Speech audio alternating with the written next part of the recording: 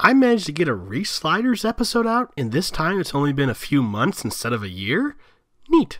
Hello everyone, I'm Matt Mitrovich, the alternate historian. Today we return to ReSliders, my retrospective on the campy 90s alternate history TV show, Sliders. Today's review is on the Prince of Wails, spelled W-A-I-L-S. As a friendly reminder, I'm watching the series in order the creators intended and not when they aired, which is great since the last episode ended on a cliffhanger where we saw our heroes staring down a giant wave about to engulf San Francisco.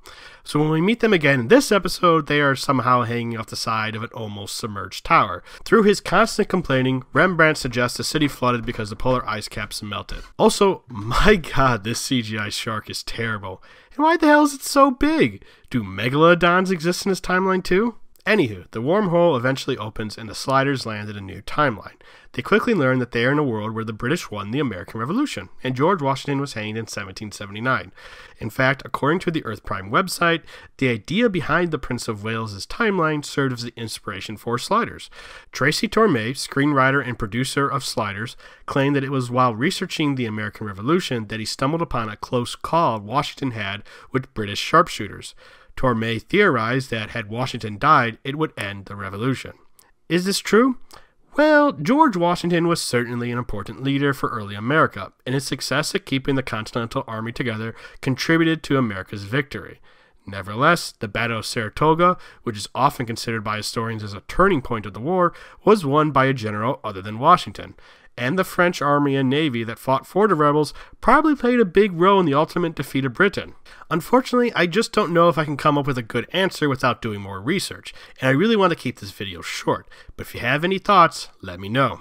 Anywho, this change meant that all revolutions following the American Revolution, like the French, Russian, or Chinese revolutions, never happened. Instead, the world is ruled by a handful of monarchs, democracy is unheard of, and speech is curtailed. According to the Earth Prime website, Mexico is also still controlled by Spain. Meanwhile, Britain and France are currently at war, and Canada is one of their battlegrounds, for some reason. Maybe France got control of Quebec again in some later conflict, but it's not clear. By the present day, America is known as the British States of America, and among many other changes, football is the most popular sport, there's a bank named after Benedict Arnold, and instead of the newspaper USA Today, we have the PSA Today. Their flag also appears to be the Grand Union flag, which in our timeline was the first flag of the United States. It seems slightly implausible for the BSA to use a flag adopted by American rebels, and honestly it seems more likely for them to use a version of the British Red Ensign, which was the flag used in the colonies before the Revolution. Meanwhile, the current king has been lost on the battlefields in France, which brings up a lot of questions for me. Like, do British monarchs still lead armies in this timeline? Why the hell for? Are you trying to get your head of state killed? Nevertheless, this means that Prince Harold III, Prince of the Americas, or Great Britain, the episode isn't consistent about the title, is about to be crowned king, even though he is involved in an alleged sex scandal. In the meantime, the sheriff of San Francisco is acting as regent until then. Anywho, this alternate timeline at first proves very welcoming to the Sliders, as people are super deferential to Arturo, and when Wade is almost run over, the driver lets them stay in a suite at the hotel he runs as a way to apologize. Turns out, however, that Arturo's double is the sheriff of San Francisco, who is the de facto ruler over much of what would be Western America, and oppresses the people with high taxes. Realizing it will soon be discovered that Arturo is not the real deal, the Sliders steal a car and all of the hotel's money, and then skedaddle out of there. Okay, they don't technically steal anything. Arturo just asks for it and is given to him since they think he is their tyrannical sheriff, but he made the request under false pretenses, so it's still stealing. Our heroes drive to Oakland, which in this timeline is a forest preserve rather than a city, where their car breaks down. Because of that, they were able to stumble upon a plot to kill Prince Harold, who was hunting in the forest. Yeah, it turns out the sheriff wants the prince dead because this will somehow allow him to seize the throne, because I guess this royal family wasn't as prodigious as the one in our timeline, so there is no one else around with a blood claim to the throne. So the Sliders save Prince Harold, but they are all captured by a group of rebels known as the Oakland Raiders, a reference to the American football team that was based in Oakland from 1960 to 1981, before moving to LA from 1982 to 1984, then moving back to Oakland from 1995 to 2019, until they moved to Las Vegas in 2020. I don't know, sports ball.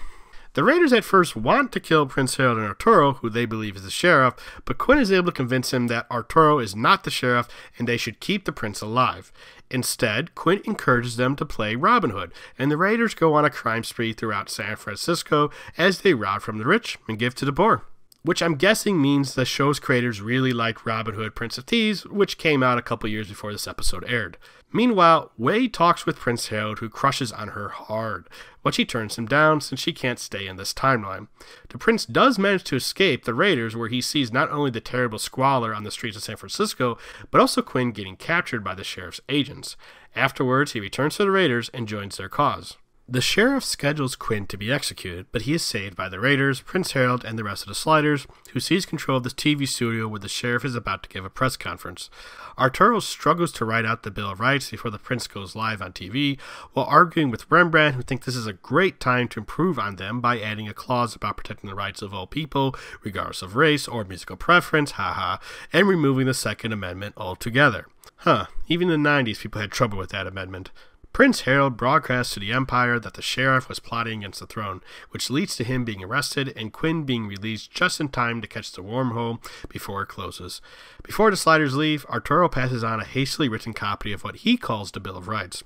But when Harold reads it, he says, "We hold these truths to be self-evident," which is actually from the Declaration of Independence, so who knows what exactly Art and Company shared from America's founding documents. So that was The Prince of Wales, but is it any good? Well, it was certainly an improvement on the last episode, and yet I can't help the fact that it shares a lot of similarities with the pilot.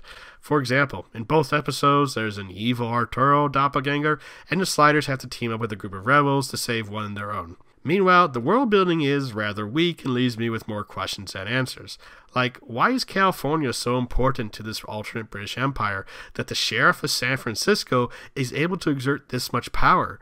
Meanwhile, where is Parliament in all this? How the hell did they allow Britain to become an absolute monarchy again? Also, why are there no other revolutions ever? Did it just suddenly become unthinkable to rebel against the government? It also doesn't help that some of what I told you that is happening in the larger world comes from fan sources like the Earth Prime website, and not the episode proper, so it's not always clear what is canon and what is fan fiction. Nevertheless, I enjoyed The Prince of Wales. I think the show did a good job in using what little they had to work with to make a believable British America for television. Sure, the alternate history is weak, and it probably isn't a good sign for your show to be repeating story elements this soon, but the main characters kept me entertained for 45 minutes, and sometimes that's all you need. Well, that's all I have to say in the subject. If you enjoy what I do, please like, comment, subscribe, share this video, support me on Patreon.